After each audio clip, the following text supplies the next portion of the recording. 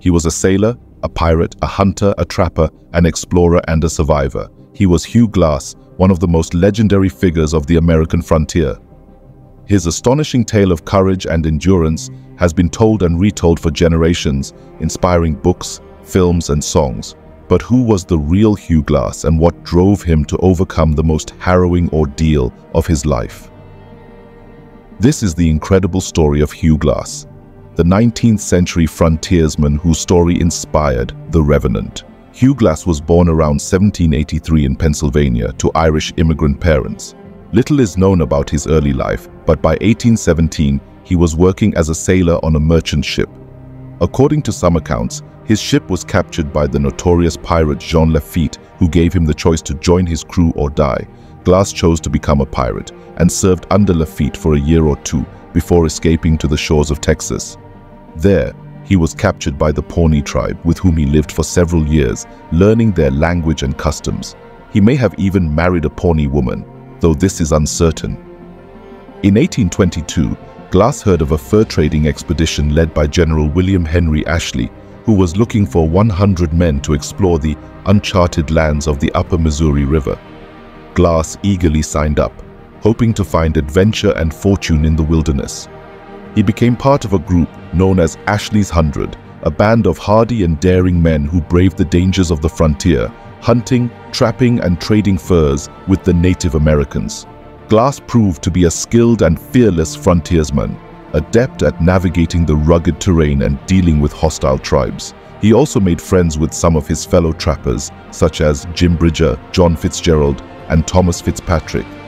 Together they faced many perils and hardships, but none as great as the one that befell Glass in the summer of 1823. It was then that Glass and a small party of trappers were scouting ahead of the main group, looking for game near the Grand River in present-day South Dakota. As Glass was walking alone, he stumbled upon a grizzly bear and her 2 cubs. Before he could react, the bear charged at him, knocking him to the ground and mauling him with her claws and teeth. Glass fought back with his knife, stabbing the bear repeatedly, but not before she inflicted severe wounds on his back, chest, leg, and throat. He was left bleeding and barely alive as the bear collapsed and died beside him. The other trappers heard his screams and rushed to his aid. They were shocked to find him still breathing, but they had little hope for his recovery. They carried him to a nearby clearing, where they made a crude stretcher out of branches and animal skins. They waited for him to die, but he refused to give up. He lingered on for days, unable to speak or move, but somehow clinging to life. The trappers knew they had to move on, as they were in hostile territory and running low on supplies. They decided to leave 2 men behind to watch over Glass and bury him when he died. They offered $80 to anyone who would volunteer for the task. Jim Bridger, a young and inexperienced trapper, and John Fitzgerald, a seasoned and greedy one, agreed to stay with Glass. The rest of the party departed, leaving them with a rifle, a knife, a tomahawk, and a fire-making kit. Bridger and Fitzgerald soon grew impatient and fearful, as Glass showed no signs of dying. They were also worried about the Arikara tribe, who were known to be hostile to white men. They decided to abandon Glass, taking his weapons and tools with them. They rationalized their betrayal by telling themselves that Glass was as good as dead and that they were saving their own lives. They covered him with a buffalo robe and left him to his fate. Glass, however, was not dead. He regained consciousness and realized that he had been deserted by his companions. He was furious and determined to survive and seek revenge. He had no weapons, no tools, no food, no water, and no shelter. He was surrounded by enemies, both human and animal. He was hundreds of miles away from the nearest fort. He was in unimaginable pain, and his wounds were infected and festering. He had every reason to give up, but he did not. He began a remarkable journey of survival, crawling and stumbling across the wilderness, following the course of the river. He ate whatever he could find, such as berries, roots, insects, and even rotting meat from animal carcasses. He drank from streams and puddles, and sometimes sucked the moisture from the soil. He used maggots to clean his wounds and made a crude raft to cross the river. He endured the scorching heat of the day and the freezing cold of the night. He avoided or fought off predators, such as wolves, cougars, and rattlesnakes. He also encountered friendly tribes, such as the Sioux and the Mandan, who gave him food, shelter, and medicine. He traveled for 6 weeks, covering over 200 miles, until he reached Fort Kiowa, a trading post on the Missouri River. There, he was welcomed by his fellow trappers, who were astonished to see him alive. They nursed him back to health and listened to his incredible story. They also told him that Bridger and Fitzgerald had joined another expedition and were somewhere in the mountains. Glass was not satisfied. He wanted justice. He wanted revenge. He set out again, this time armed and equipped, to track down the men who had betrayed him.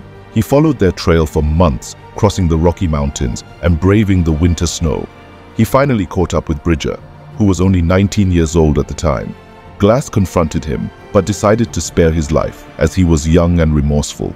He also learned that Fitzgerald had joined the army and was stationed at Fort Atkinson in present-day Nebraska. Glass traveled to Fort Atkinson, where he demanded to see Fitzgerald. He was denied access, as Fitzgerald was under the protection of the army. Glass tried to sneak into the fort, but was caught and arrested. He was released after he explained his situation to the commanding officer, who sympathized with him, but also warned him not to harm Fitzgerald. Glass agreed, but asked for his rifle back, which Fitzgerald had taken from him. The officer obliged, and Glass left the fort, satisfied that he had reclaimed his property and that Fitzgerald had been exposed as a coward and a liar. Glass never saw Fitzgerald again, but he did not forget him. He continued to live as a frontiersman, hunting, trapping, and exploring new lands. He also became a legend as his story spread among the traders and trappers of the frontier. He was admired for his courage, endurance, and spirit of adventure. He was also respected for his forgiveness, as he did not kill the men who had wronged him, but rather showed them mercy and compassion. Hugh Glass died in 1833 at the age of 50 in a skirmish with the Arikara tribe near the Yellowstone River. He was buried in an unmarked grave somewhere in the vast wilderness that he had traversed and loved. His legacy lives on, as his story has inspired generations of writers, filmmakers, and adventurers who have tried to capture the essence of his remarkable life. This is the incredible story of Hugh Glass, the 19th century frontiersman whose story inspired The Revenant.